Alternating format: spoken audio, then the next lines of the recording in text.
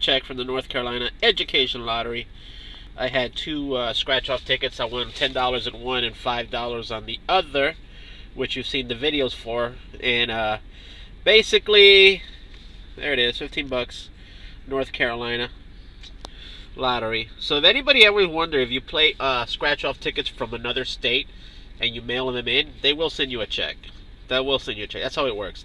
They have to do that. So I'm in Florida, and they send me a check from North Carolina, $15. It's nothing, but you know what? Something, you know, it's a little bit of gas money. How's that? But if you're ever wondering if you could play from another state and you take your tickets back home, you can mail it. You just sign the back of the ticket, and you can mail it. And if you have a substantial big money, then certified mail is what I recommend. I just signed the back and pretty much filled out the address and all that information, and about a week later, here it is.